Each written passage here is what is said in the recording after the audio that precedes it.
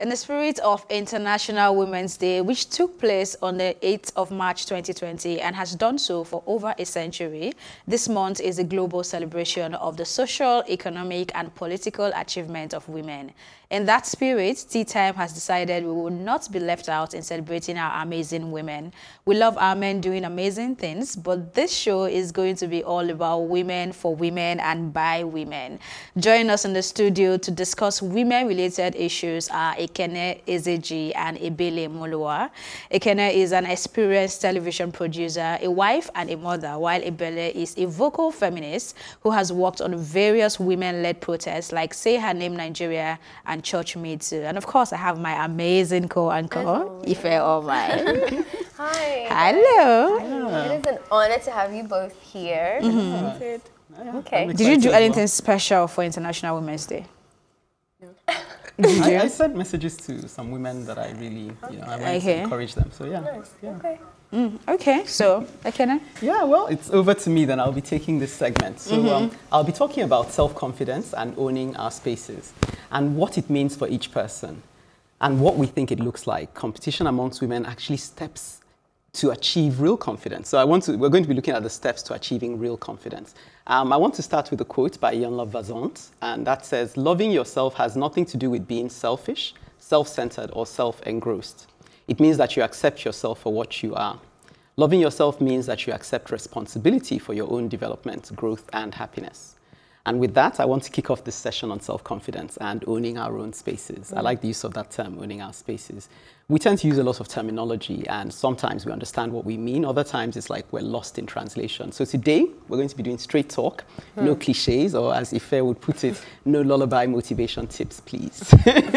So we're going to be breaking down what self-confidence means to each person, and why, because this conversation comes up often, that why women seem to end up competing against themselves. Maybe you'll have a lot to say about that, rather than being each other's cheerleaders, and how we get from self-depreciating dispositions like imposter syndrome to achieving real self-confidence, owning and even autographing our own space, aka I was born for this. Right. So, I don't know, do you want to say something? I love that, we are actually talking about this. For someone like me, and I speak for a lot of people, millennials who are just in the break of starting their life or starting their careers and stuff, we have no idea what we're doing. We all want to be successful, we all want to be confident, act confident, and be comfortable in our skin and blah, blah, blah. But the truth of the matter is that we're all freaking out and we don't know what it looks like. Honestly, when you say that, that's a surprise to me, because a lot of millennials, I look at them and I'm really, I don't know, I have a lot of admiration for a lot of young ladies, because what they're dealing with is quite I mean, and I'll give us props where, I'll tap our backs where we have, but there's still a lot we can learn, especially from people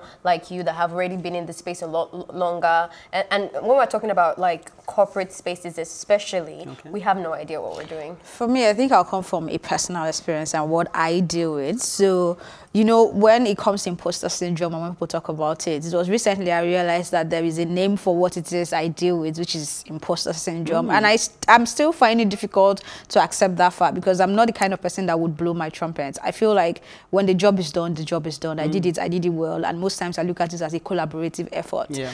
Even when I know that I put in more than 70% to get the job done, and others were busy scrambling around the 20%, I still want to admit that it is a team effort and that I cannot be who I am today without the help of every... Why do you feel the need to do that? I don't know. I feel like I just have that personal need to appreciate everyone's effort, no matter how little it is. So I won't be the kind of person to want to shout to the moon or anywhere that, oh, I got this award, or oh, I was the brain behind this project. I think I'm that kind of person that want to sit back to say, okay, this was done well and it was done good and I'm moving on to the next thing. So I'm deliberately trying to blow my own trumpet to say, I was behind this project, I was behind this conversation, I started this, and I still don't see myself as doing something wrong. I'm surprised because you're in the media space a lot. Yeah. That you don't. Yeah, but what intrigues me is that a lot of women have that disposition. I think it's conditioning. Right. I think women as a whole have just been taught to just not blow their trumpet, because imagine a woman coming and saying, oh yes, I've done this, I've done this, I've done this, and other people are like, oh, why is she shouting? Like, it's not, I think it's something we've all just learned to just not say what we've done, because it just makes us look more humble and makes us look a bit more like you're a woman, you're proper, you're not really shy, you're not proud, because we're not meant to be proud. So it makes sense that a lot of women are dealing with that, and that's why I'm really happy with the way millennials, like you said, are handling it. Is even if they're not doing that much, they're saying it. Like they're just putting it out there, because they just want everybody to know, I'm doing this, I'm doing this, I'm doing this. And I think it's something that we're gradually breaking out of. Like now, like women are saying like, oh yeah, I'm doing this, I'm doing that. I have to agree with you on that, because I don't have that problem. Well, I get the social conditioning thing, right? But when I'm looking at it from this angle, even when it's a guy coming out to say, I did this and I did that, I feel like, why are you making noise? Like, okay, you've done it, move on to the next thing. I think that is just there has to be a bridge who between, I am, right? Because the millennial thing, that one gets to me a bit. I'm not sure. Sometimes, my own personality, I like things, substance. I don't want I someone see to say what they say they've doing. done, and I tell myself I've done way more than this. I never thought of, like, okay, I think there's something these people are doing right that I need to learn. I think for us, we are let's say a generation that people undermine a lot. Like you want the fast life, you don't want to grow, you don't want to do this, you don't want to do this, and I think they forget that our struggles just look very different. So we have a culture of talking about it. I'm not gonna have a problem with that ever. I feel like my problem is that I talk about it too much, that I get comfortable in my space. So I'm saying that, oh, okay, for example, this show, it's my idea or something. I'm not gonna be ashamed to say that. In fact, I want everybody to know. But I think the flip side with that is that the problem you get with that is that you forget that there's more you can do, and if you're too busy blowing your own horn about what you've done, you are not that motivated to do more. Well, I guess maybe looking at it, because we'll probably move on to something else, but looking at it from another perspective, how I came upon imposter syndrome was last year. I was watching tennis, and I watched the match between Serena Williams, like the end match, and then I watched the men's match, and the way they were toe-to-toe. And I said to myself, these women are playing like they're apologizing. And this is Serena Williams at the top of her game. And I recognized myself in that. And I said, even when people put me in a position to do something, I want to be perfect before I out myself. And yet you see men, they just come there and they're ready to take the space. So you just feel like you're not worthy. Somehow in your mind, you want to really be at the top of your game before you now get on the big stage. Whereas the men just land there and they learn on the job. I also feel like women really underestimate how good they are. That's exactly even what I'm as mediocre as you feel like you are, you're still better than a lot of the men that actually put themselves out there. And I think we just have this nature of just, we don't count our victories as victories. We just count them as, that's what, I was lucky enough. Oh, it was a team effort. And but then what do you think? Because you said when we do the millennial thing, you're not. Yeah, I have a problem with that, because I feel that there's too much, forming. And I want substance. So I prefer the other way. I prefer when you say less, and then I see that you actually have more. But now I find that everybody knows how to package. And then when you now stay with the person long enough, you realize that, okay, maybe like 50, 60% is packaging. I'll rather discover that you undersold yourself. That's my own. I prefer people who are understated. But since as a millennial, so it's a lot of times now when I see people projecting, I'm waiting for the dust to settle, because I'm thinking, let's wait and see what you actually are made of. Yeah. There's a part of your intro that we haven't touched, where you said women competing against each other. And she said you were going to talk about it. So have you experienced that? I get the idea, but I don't agree with it. Okay. And I don't agree with it in the sense that I think the idea, again, conditioning, I think it comes from this idea that women, first of all, are not meant to compete with each other. I think there's this idea that women are meant to be, holding hands and jolly and everything. Yeah. But if you see something, someone has it, you want it, you go for it. Yeah. That's how I see it. I don't. Maybe you're looking at competition in the way. What came to mind when I thought of that was this perception of women as backbiting, catty. But we all do it. Backstabbing. Yeah, it's a human thing. You're right. Actually, let me even agree with that first. But I'm trying to say, where I'm coming from when I think of why women may tend to do it in a way that jars or makes people notice it more is that. When, this is the perception, I'm stereotyping now, when women gather together, we don't often tell ourselves the truth, it seems. We tend to want to, mollycoddle ourselves a bit, pamper ourselves. So you say, oh, you look really nice, but the straight talk doesn't seem to be as normal. And so you still have that perception about that person, and you go behind the person's back and say it. So I wish we had more women who were more direct with each other. I think one of the things I've noticed with me personally is that the space that I have competed with women are spaces that are hard for women to get into to begin with. And so there is this viciousness that a man isn't really my competition, even though it's a very skew way of thinking, that the man isn't my competition, it's the woman. Even if the woman is not even in my caliber, like let's say I'm actually much better and there's no actual competition, right? But I still just always tend to go to the woman more so it's about how she dresses and is that getting her benefits? Do I need to change my dressing? Or how she talks? Should I copy that? What do they want? I think we've always, sometimes as a woman, one of my biggest struggles is that I feel like I have to perform. I have to be something or in a certain way. So I then look at other women like, oh, so what are you doing? Or your hair? Or, oh, okay, so what does that mean? And how do they treat that person that does certain things? Do I want to be treated like that? I like how you put it, but for me, I used to have that mindset to say women are not competing with each other for a very long time until it hits me and I realized that a lot of women, the thing is, we are here and I can say to an extent we are enlightened and exposed. And there are ways we would relate, but a lot of women see themselves as competition when you come into it. It is bad, definitely. Okay. So you get, let me use the most mundane example. You go into an event. If I'm walking into an event and of course I do digital marketing and I see my digital marketing colleagues, guys, it's easy for me to flow. Like they are ready to speak to you as you're coming in. They're like, oh, hi, Elsie, it's been a while, how are you? But you cannot get that same energy when you walk into a room full of ladies. Everybody has their nose high and, oh, she doesn't see me first and say hi first. And I think that is one attitude we need to deliberately, like, I know it's not going to stop or just stop abruptly, but we need to deliberately take that attitude out of what. I don't know if it's going to be from the way we train up the next generation to say you have to have courtesy. That's a long time ago. I think it has, maybe it's just me. I still just, first of all, I think we're taking the idea of competition for women a bit more seriously than we do with men. Because men compete to the point where they're killing themselves. Gang rival, like, that's a whole different scope. But then we seem to hammer on this, women are competing like it's not happening. And that's, I think that's why I have a problem with it, because it happens across both genders, but we seem to be hammering it with women because society is also trying to instill that competition in us. Because it happens with men. And I think what you're saying boils down to what she's saying, where the men don't necessarily see you as competition, because in their world, it's their world.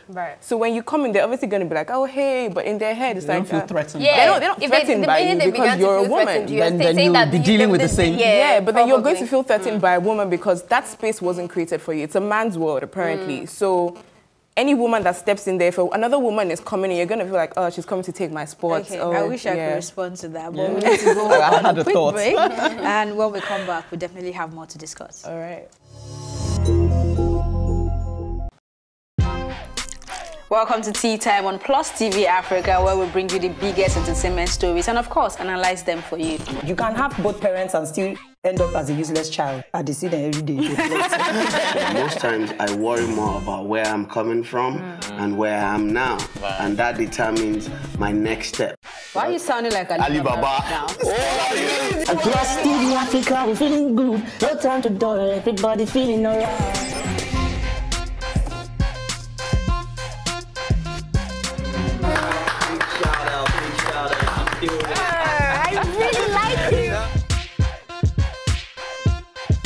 Still make music and people are still buying. Sometimes I look myself minimal IU. Akpala music is for mature-minded people. I got DMs sometimes from Malawi like,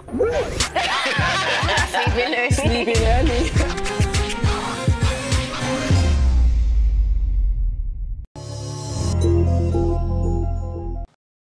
Okay, welcome back. So we're going to start with the second segment. Audre Lorde says, I write for those women who do not speak, for those who do not have a voice, because they were so terrified, because we are taught to respect fear more than ourselves.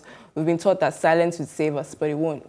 The most important parts at the core of the feminist movement, regardless of what form it takes, is giving women a voice. Gender equality movement is letting women know that their voice matters. It's not necessarily trying to make women stronger, because women are already strong. It's just letting the world recognize the humanity in women and treating us as deserving of being heard, not for anything else, but just the fact that we are women and the fact that we are human.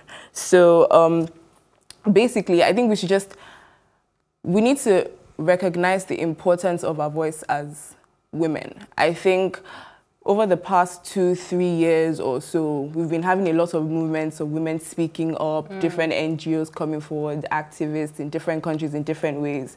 And to an extent, when a group of people start speaking a lot, you start wondering, why are these people making noise? So it's first of all important for us. I think we should start with recognizing why it's important for us to speak, why it's important for our voice to be heard amongst the many different voices that we're hearing in society. Yeah, I think one of the things that rings in my mind on the show was previously when we talked about a lady, a fat, well, I don't know what we call it, what's the politically correct word, plus size. A plus size lady coming out to question the AMVC award, fashion award, that they are not inclusive of women, of plus size women in their categories. And it made me think that it was one of like those light bulb moments that is why you need a voice, because I would have never used my voice to say that. I don't have that issue. And that's why it really now stung me that what I'm thinking that I don't need to say, and it's not really important, and maybe I'm the only one going through it, could actually be the detriment of, you know, part of the problem. Because if I spoke up for someone, I could be speaking for a lot of people that are thinking that, and that's why, that was the first time I saw that, okay, this thing actually has power, because then I, as a non-plus size person, is also thinking of their issues and questioning myself, like, oh, is there actually a fundamental bias I have towards these people? I mean, I think one other way, because when you mention voice, sometimes why I'm a little reticent when it comes to the feminist movement, and I tend not to associate with any movement, so it's not just feminism. I tend to just wait for the issues that come up, and then if it makes sense to me, I key in. Because I just feel that on both sides, whether men or women, people have that capacity to abuse collectives. So, but when you come to talking about voice, I think one way to speak or to articulate yourself is through doing. If I was a plus size woman, I would just wear my plus size and be happy in my plus size. And by demonstrating it, going for the AVM, if people saw you looking as gorgeous as you are in your plus size, I think that will speak volumes. You know what I mean? So sometimes I find, I'm just suggesting that sometimes women go to war over things that really just being and doing and living and almost acting as though you didn't even recognize the war was there in the first place. But for me, can actually do more than taking on every battle. Is the question I wish that I started this conversation with, which is just, in recognizing the importance of our voices as women, are we recognizing the voice as the voice for the people or for anybody, or just women's voice for women alone? Because I have seen women who have very strong voices. We cannot take away the fact that there are people whose voices are stronger than the other, right? And when it comes to glaring situations that they should speak up for, even the men or a boy child, they tell you, nah, that is not my calling. What we are talking about. That does not affect us. Let it come to me when it has to do with feminism. And I'm wondering, do we have to define? I understand when you do not understand that struggle at all. Like you said, you didn't think about it.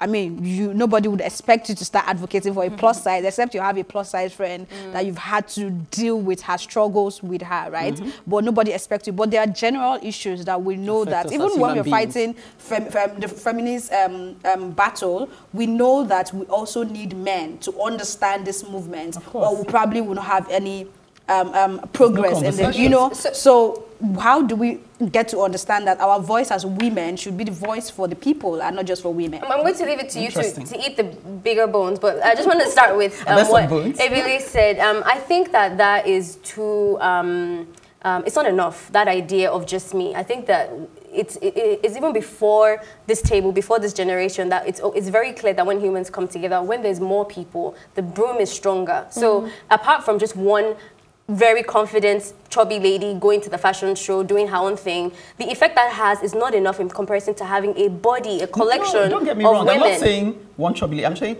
if she demonstrated it, by demonstration rather than by speaking, because her voice is one thing. But there's still some significance in having that intentional movement. Maybe you might not call it one and name it and have a body and conference like it is full-blown for feminism. The intentional movement, that intention, I think, is what she's talking about, because you're deliberately acting out your activism. But is it intentional if you're not adding other people and carrying them along? No. Again, maybe there's several issues I mentioned. So one of them is I don't necessarily want to belong to a feminist movement. Right. But if there's something like now where there's a project we're driving about affordable sanitary towels, as the issues come up, I'll key in. But I've always found that when there is a collective umbrella, because once you say feminism, then people assume that there's a certain disposition you have towards men, and if I don't share that, why am I being forced to answer that? Why would the disposition of why would the perception of other people in regards to movement affect the because the collectives cause? tend to be a shared identity, and you may not key into every aspect of that can identity. I ask one really quick question? Are you a Christian? Yes. But Christianity has a lot of perceptions. I, for one, can't even no, I'm glad you brought that up. Stand that, but I'm sure you would say that. No, I'm glad you brought that up because even as a Christian, I don't generally, if they say membership, I don't. They know me. But you still call yourself a Christian. You still identify with that. What I have in common with anybody is that word of God. As long as we can agree on what is written, so, but we do you have not an agreement. have But anything else you're doing outside of that, but you still have the tag of being a Christian. Christianity is much more fundamental than a lot of these things we're discussing. A lot of these things are man-made, so a lot of them have to do with a lot of them have to do with human beings coming together and say, because someone could identify. People would argue that Christianity is also man-made. If I ask both of you to define feminism, you may have completely different definitions because you're human beings. But Christianity, there's a word. Okay, yes. I'm sure they will have different. As a feminist, as well. at least we have two feminists on this table. Those that identify openly with the movement, right? Are you very uncomfortable when you see or hear that a woman is openly saying, I don't want to be tagged a feminist? I am. And why? One of the reasons is because I kind of like Christianity, and I'll use that example. I could believe in God and I could go to church, but I don't necessarily call myself, let's say, a pastor because I'm more invested in it. But then that doesn't take away from the fact that if I'm a passive member of the church, I'm still a Christian. So why can't I use that term? But with feminism, it's like, oh, but I don't champion anyone and I don't believe in everything. But the core of it, for me, is like so simple that everyone should be feminist. Now, if you then want to dive inside and talk about what you're focusing on in the feminism and who's bad and who doesn't get it and all the people that are saying the wrong thing and the ideas against men, and there's so many levels to that, to then define the major cause, which is so simple, that we want equality for everyone. It just happens to be that the people who are oppressed right now are women, so that focus is on that. But if the tables were flipped, we will still be championing the men that are oppressed. I know that a part of feminism, even if, correct me if I'm wrong, gives everyone the ability of choice. Right. So you can choose who you want to be, what you want to identify as, and how you want to be treated. And that's why if you are coming to say that you're not comfortable with anybody saying, don't call me a feminist. No. I'm not comfortable with people not saying that they don't want to be feminist. Like I understand if you say you don't want to be a feminist. You don't even have to say, why are you saying it? That was my question. But what I don't like is when people bash the feminism movement. My question was the first one. Right. Okay, why are you not comfortable when people say I'm not feminist? Maybe I got you wrong. I don't mind you saying that you're not a feminist. Like I don't have to identify as a Christian, but then to say that it's a bad thing and no, that wasn't my question. Well, I mean, I think so. So let me answer your bashing first. Feminism, hopefully, and I can't speak for those who do it, but hopefully, people are critiquing aspects of feminist movement. They're being specific. So if, for example, just because it's a feminist movement and it's my fellow women, if they say something that for me doesn't go well with what is just and what is equitable, just because they've taken that position, I will not align with it and I will critique it. So I have no allegiance to sort of say I must identify. And I'm sure there's a lot of things that I disagree about. I don't think there's a once you're a feminist and these are the guidelines, so you have to do this, you have to follow. Once this person says yes, then you must say yes to. If this person bows you to, you must bow. I don't think that's how it is. Even, like she said, feminists argue.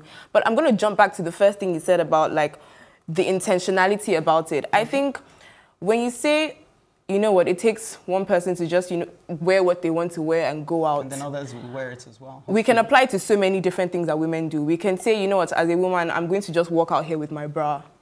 Whatever. If I do that, I'm probably going to get stoned or taken to Yaba left because they're going to think I'm mad. Right. The importance of the voice is to give you that support, to be able to do that. To be able to say you're going out, we're supporting you. If anything happens to you, we're going to be behind you. I guess maybe I'm not against the voice, but perhaps what I was suggesting is an alternative because I find that a lot of times people go to war assuming that the only way to go to war is a confrontation.